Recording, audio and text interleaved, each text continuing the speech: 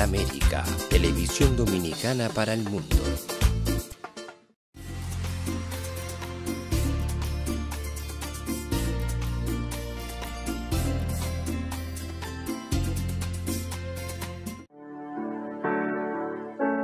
Sometimes life can be so damn hard. You don't know where to go. Everything keeps falling apart. Yeah. You try to do your best, but only God knows that you've given everything you've got, but the world takes you down. You just keep moving on. Let your fears. Welcome to A Time for Truth. I'm your host, Dr. Bernard Fialkoff. And in today's show, we're going to address the subject of personal integrity and duty. In our world, we're technologically very advanced, but corruption seems to increase day by day. And people are looking, we're all looking, so how do we reinstill those qualities of human decency, care for our fellow human being, and care and interest in the community to make it safe for all of us to live together in this greatest city of the world, New York City.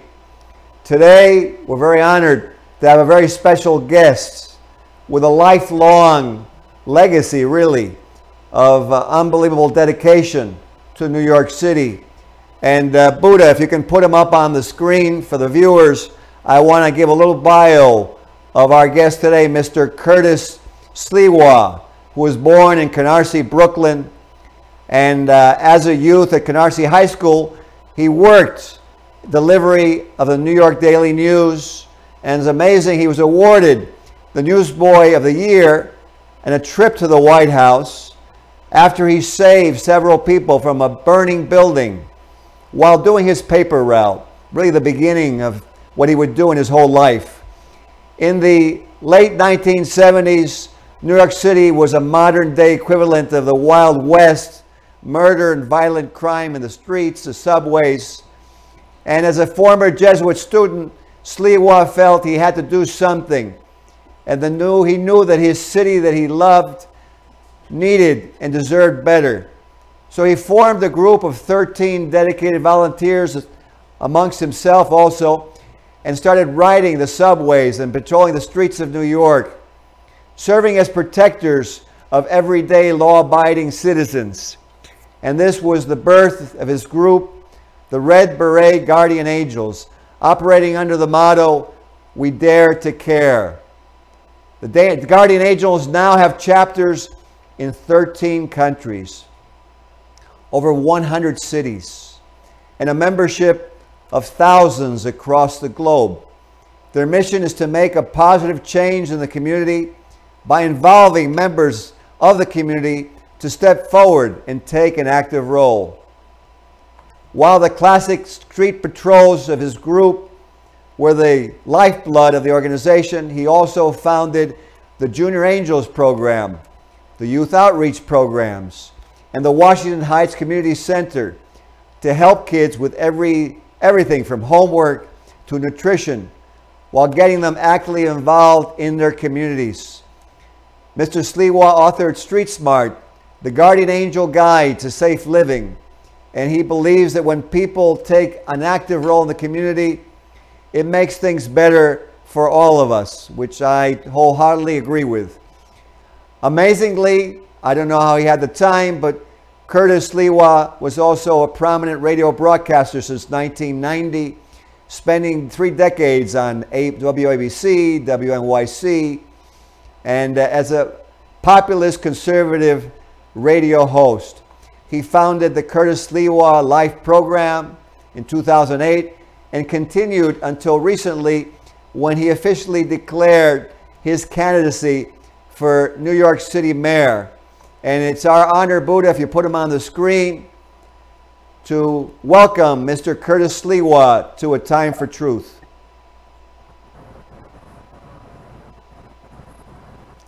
How are you doing?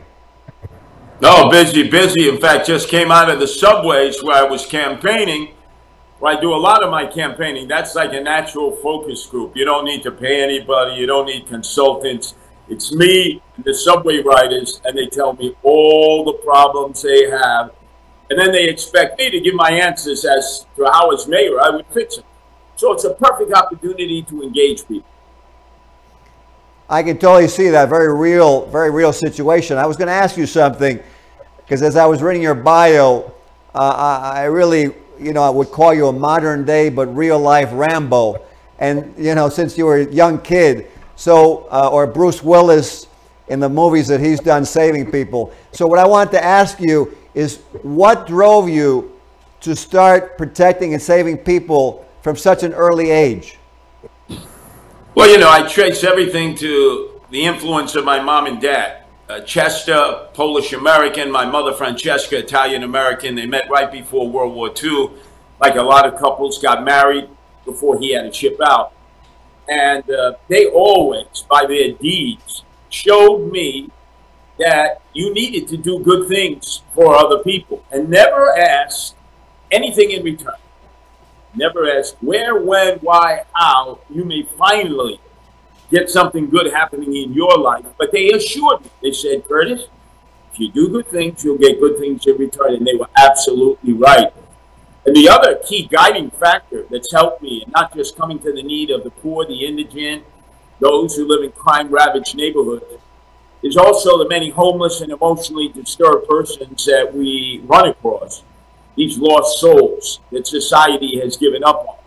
And my father, at an early age, took me to the Bowery, where the missions and the flop houses were in Lower Manhattan. Now, you couldn't even afford a reverse mortgage on the co-ops or the condos there now. But back then, it was New York City Skid Row. Mostly men, some women. And he would tell me, there, by the grace of God, go you, Curtis. I never want to hear that you made fun of them, laughed about them, pointing fingers at them. In any given day, on any given hour, you yourself might end up in their position. Your responsibility, like everyone's responsibility, to see how we can help them. So that really stuck with me, because clearly I have seen a lot of my peers in growing up make fun of these men or women, call them crazy, out of their mind. They need to be put away in insane asylums, and all the worst derogatory things you can say about people who clearly are lost souls. And I know we have the medical health programs to care for them, the medicine that can normalize them, and yet we cut them loose into the streets, the subways, and the parks, where they're a danger to themselves and everyone else. And that's what I've dedicated my life to, stopping and helping, and actually, if necessary, risking my life to do that, as thousands of guardian angels have done since 1979, when I started the group as the night manager of Mickey D's McDonald's in the Bronx. Well, that, totally makes sense to me, that those experiences and the experience molded you and strengthened and empowered what was already inside of you. I can see that that's who you were. So what I was going to ask you is, how did you go about, because I'm just curious, I don't know if it's ever been told, how did you decide to choose the red beret and to get the name Guardian Angels? How did that happen to be? Well, back in the late 70s in New York City, crime was everywhere, but especially in the subways. And the subways were dark and dank. And I recognized that in this group that I was starting to experiment with, create, form, I needed something very identifiable that you could see at great distance, even in the shadows of the subway system. And I looked and I said, well, look, the Boy Scouts, they have red berets with a patch on it. They could be bought in dry goods stores, in military supply stores, in large amounts, in different sizes. And it gives a paramilitary look to you, unlike a baseball cap, which a lot of gangs would wear at the time. And so in this look of the red beret, people understood, wow, these are serious young men and women out there. And as soon as people saw the red beret, they knew that we would be running towards them if they were in need, or if they needed help, they could run towards us. It's sort of like a shining light. And we give them an opportunity to maybe escape harm. And it served us well for 42 years. Internationally, we have 130 chapters in 13 countries. Everybody wears the same uniform. Everybody is trained the same. They're all local people with local leaders. But the red beret is synonymous with the guardian angel. So much so that Gucci actually put out a premium red beret with their little Gucci symbol on it and called it the guardian angel beret, because it's so synonymous now with what we do all over the world. Well, you know what? Very well done, and congratulations. You know, in a world where too many times things come out that are really not okay, and corruption, and you find out about conspiracy, it's nice that you establish something really with no investment, just to help, pure help. So what I was going to ask you, with all those years of your group, what stands out in your mind? What incidents stand out that you could relay to the public about where you helped someone, or someone in your group helped someone, and that was very dangerous? Well, first off, I've had thousands of young men and women, black, white, Hispanic, Asian, end up joining the Guardian Angels and then segueing into other aspects of their life. First and foremost, without a doubt, we've helped a lot of young people who were in need, who were dysfunctional, who would not have been part of the solution, would have been part of the problem, or predators that we were able to encourage to become protectors. Not an easy thing to do. And especially in America, where both the bad people and the good people want guns, bigger guns, I created a concept that said we would patrol unarmed, or we would physically intervene. We would make citizens arrests. We would stop fights and disputes. And people said, "You're crazy. That'll never work.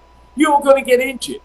Your members are going to get injured. Or you'll revert to the tactics of a gang and eventually start carrying your weapons yourself for protection, and then you'll become a menace to society." None of that ever happened. 6 Guardian Angels were shot and killed in the line of duty in the first 13 years. I was shot multiple times. Others were seriously injured. To this day, they continue to go to various forms of therapy.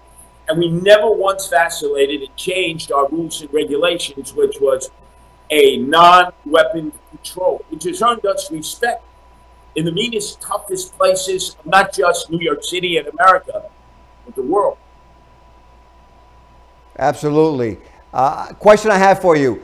How do you see, because you've been on the streets and you've been in the subways, you've been in the different neighborhoods, how do you see that drugs have been impacting the city, and how do you feel that drugs are correlated with what's going on with homelessness and these other factors? Well, both here in New York City, which is the mothership of the Guardian Angels, where I started the group, and in major American cities all over the country, through the heartland, through the West Coast, you see thousands of men and women who are living in homeless conditions, some of them with families, some of them as single able-bodied men and women. And almost in every case, the person either has a severe alcohol addiction, drug addiction, or they're in need of emotional and mental health care, or to be taking their medicines that they've been prescribed to deal with their, what are called their demons that come out of nowhere and cause them to have psychotic disorders. So instead of dealing with all 3 of these issues, we decide, the civil libertarians out there, that it is their civil right to wallow in their own defecation in Europe, to babble, to be in an uncontrolled state where they're a danger to themselves and everyone else. That's not a civil right. And these are mostly progressives who say, oh no, we defend their right to be out in the streets, to live in the subways and the parks. Progressive, you're progressively destroying them, and you're progressively destroying, in this case, the city that we love. That's not humanitarian. That's not helpful. That's self-destructive. In fact, that's selfish. And that's the argument that I make, not just by saying it. I had that opportunity to bully pulpit, as you mentioned, talk radio 30 years, now that I'm running for mayor of New York. But as the leader of the Guardian Angels, it's do as I say and as I do. And you see, that's what I want to promote for men and women out there, is that they don't need a movement to make a difference. They don't need a series of role models. They could be that role model. They just have to make up their minds that in this short, brief time that they're here on this earth, that they're here to make a difference for other people, not just for self. Ashes to ashes, dust to dust. You come into this world with nothing, you leave with nothing. We want you to take care of yourself and your family. If you enrich yourself, if you become wealthy, that's part of the American dream, rags to riches. But you can't forget those who, for whatever reason, have been forgotten or left aside. Absolutely. I wholeheartedly can see that. In fact, one of the things that I wanted to add, and the way I run my own life, is as I was a Cuban immigrant and I came here at a very young age to get away from communism, you know, I really so appreciate that this country gave us a home, took us in, we had freedom, we were able to pursue it. It took work, but you know what? I don't see anybody playing on the basketball team, on the college or high school, unless they work at it. I don't see anyone getting a business started unless they work at it. So I really never had a problem at it. And I totally agree with you. I think sometimes the world has kind of taken kind of a victim outlook. And it's almost like, you know, what kind of victims can we keep creating? And I say to myself, well, if we didn't have anyone else helping us, and all we had was a bunch of people out there who were expecting somebody else to do something, there would be no food, there'd be no supermarket, there would be no trucker, there would be no airline pilot, and we would never coordinate. So I totally can see what you're saying. So the next question I had for you, because I know you're running for mayor, so what do you feel needs to be corrected in New York City to keep it the greatest city on earth? Well, number one, we're never going to return to where we were before the lockdown and the pandemic. I'm the only candidate for mayor who has said, hey, guess what? We learned a lot of things during the pandemic. You didn't need to be in an office building doing your work. Actually, for a lot of people, it was a lot better. They were at home. They spent more time with their family, their kids. They weren't stuck like sardines, traveling to and from work 2 hours a day. Their mental health was a lot better. I say, bravo, if more people want to work at home and it's better for their quality of life, I want to encourage that, even though it's detrimental to the recovery of the city. So we have to repurpose. We have to figure it out. Also, we saw that as big as e-commerce was before the lockdown and the pandemic, now you walk into an apartment building, you got to get through mountains of packages that have been delivered that same day from families in those buildings that ordered that product the same day, it got delivered the same day. It's just a new way of doing business. So we got to help a lot of the small mom and pop shops to get back on track. But most importantly, none of this can be accomplished unless we deal with crime. Crime is the big issue in New York City. If we don't get control of our streets, our subways, and our parks, if we don't make them safe again, like they were for 20 years, when Rudy Giuliani was mayor for 8, Michael Bloomberg for 12, well, then we're going to continue to descend. People are going to continue their exodus out of New York City, and people are going to be afraid to come to the theaters, the cultural establishments, spend 24 hours in the city that never used to sleep, or invest in the city, or stay in the city. My whole goal, as you can see from my campaign side, improve, don't move. I know, whenever I talk to an audience, I tell them, you're cheating on us. At night, you're on the computer. Boca Raton or Fort Myers is talking to you. Savannah, Georgia, Virginia, North Carolina, South Carolina, Texas, Tennessee. You're halfway out the door. I don't want you to leave.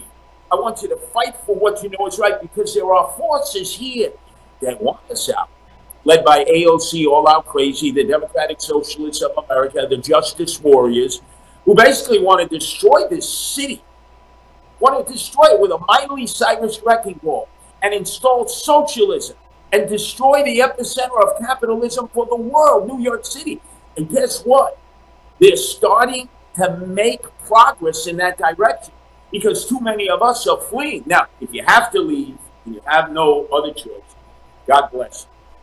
But in honor of your parents and grandparents, many of whom birthed you here in New York City, you got to fight for what you know is right. We cannot fold like cheap cameras. That's not the way I was raised. I was raised, nobody chases us. Nobody scares us. We're Americans. the land of the free, the home of the brave. And hey, one yaw, and as my grandfather Fidel Bianchino would tell me about age, one yaw, you got to start showing that you're brave. Don't be weak. And that really stuck with me my entire life. Well, you know what? You said something that really hits home with me and probably a lot of viewers out there, because, you know, our grandparents, our parents, I know my own grandfather was a great motivation to me, and always asking me and telling me, like, well, what have you done? And, you know, my own father, who helped a lot of people, he was actually a physician, a Cuban physician, had to restart, but he did that. And he always told me, he said, look, if you just work at things, things will happen. And I think you're right. I think that somehow we've got to take a look at what is wealth. Is wealth just money? I don't think so. Wealth is having a community that's safe. Wealth is having an ability to have your doors without alarms and security and police. What is wealth? Wealth is actually taking good care of NYPD so they feel comfortable, because they're the ones protecting us, so that it can be like when I was a little kid back in Connecticut. I didn't grow up in New York. I grew up in Manchester, Connecticut. But you know, the police were somebody that you respected, and they took care of you. They actually didn't harass you, and they were almost like relatives of your parents trying to get you to be disciplined. So, you know, I totally agree with you. What I wanted to ask you is, what goals you think are important that you'd like to achieve in the rest of your lifetime? Well, when I eventually passed into the hereafter, I'd like to live to 110, because my father, Chester, he wanted to live to 110. And I remember the last days he was alive, the administrator of the hospital that he was in, Maimonides, said, hey, by the way, Chester, how old are you? And he said 110, when he was only 92. That was a signal to me that he was cashing out. So in honor of my father, with all the problems that I've had, shot 5 times with hollow point bullets, I've had stage 4 prostate cancer, ileitis, colitis, chronic Crohn's disease. I've been married more times than I've had radio partners in my 30-year career. With all that said, I want to live to 110 because I value every moment of the day. I cherish it because I shouldn't be here. So I know I got a purpose here on this planet. And that's to make sure that I engage in selfless service. As my mother, Francesca, was like a saint with my aunts. My uncles, phenomenal to them. But my aunts, they would go to novenas on Monday. They do Stations of the Cross. They do the rosaries. They had the saints, the candles. You couldn't curse in front of them. They'd hit you so hard, your head would spin around like Linda Blair, the Exorcist. And they would say, Curtis, poverty brings you closer to God. I said, poverty brings you closer. Oh, yeah. Selfless service, poverty. I'm at the point in my life, I'm 67. By the time I get buried, it'll probably be in Potter's Field in a cardboard box. But I'm telling you this, I want an RIP. He died, he tried. I gave every ounce of every moment of my life to trying to make things better, not just for myself and my family, but for everyone else. I can see that, because you know, there's so many things in your bio I haven't even touched upon in the show, just because of the lack of time. But absolutely, you know, I wholeheartedly think that one of the things that I would like to see our viewers do is just invest some time in your community. Take a look at what you want to do, whether it's in your church, your synagogue, your mosque.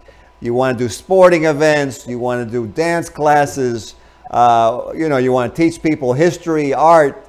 And if we do that, you know, I wanted to relay something. When I fly into New York and I look down and I see the size of New York, one thing that I always marvel about is I say, there's a guy down there decided to be a baker. Some guy decided to be a police. There's a woman there who decided that she wanted to be a teacher in Canarsie High School. And there's another woman who decided to open up an Italian restaurant. And I said, somehow, all these people are coordinated. And I think your message is very nice, where you say, you know, we take care of our family. We don't run away from our house. We look at New York City as our house. So what I wanted to ask you, because we're getting near the end of the show, but I know you have a lot of feelings and in your heart, what would you like to communicate to the viewers watching this show that you would like them to implement in their lives? And also, I want you to share, what is it, I mean, I see that your family was a big influence, but when it gets tough for you, what is it that what keeps you going? Because you definitely do a tremendous amount. Go ahead, please. Well, number one, do not treat our political system as if it's totally corrupt and you shouldn't have involvement in it. I mean, you should cherish our political system that gives you choice. It's a democracy, one of the few places where we can condemn our leaders, make fun of them in the worst way, and don't end up with a bullet in the back of your head or being sent to the gulag. We need to cherish that, get more people involved politically, teach civics in schools so that we get more people involved in our political system. But with that said, trust people, not politicians. Hold their feet and their hands to the fire. And that includes myself. The moment I kissed my first baby, shook my first hand running for mayor, that made me a politician. And most importantly, never befriend the politician. They are supposed to serve you. And if they're not serving you in their best effort, well, then they have to be held accountable, because nobody asked them to run for office. They raise millions of dollars and they act like they're the Mashiach, the savior. And guess what? I trust people. I don't trust politicians. And I'm hoping they learn about politics, the importance of it, but they trust people more than they do politics. Makes total sense. You know, the value of a human being, if we look at it, is immeasurable. Because if in my own practice as a surgeon, if I didn't have my staff, it doesn't matter how competent I am, I couldn't function.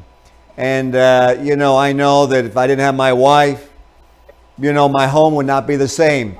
And in fact, you know, she's visiting some friends, and I really have realized you know, how much that human warmth and that care and compassion. So I want to end the show by telling you, I really want to validate you for what you've done your whole lifetime. Oh yeah, now if I can, I want to tell you about a mission that I have. It's not just here on the unfortunately, we run out of time. Oh, okay.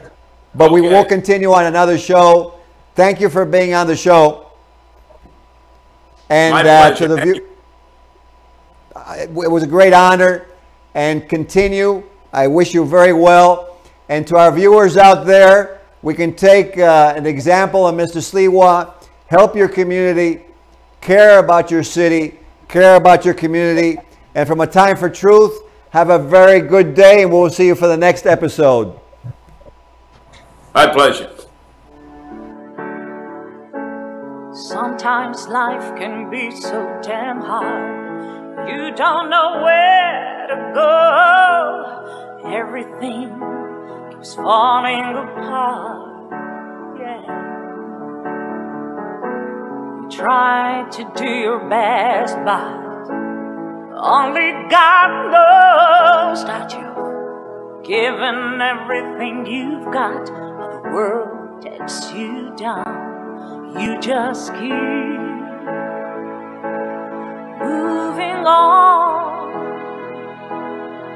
Let your feet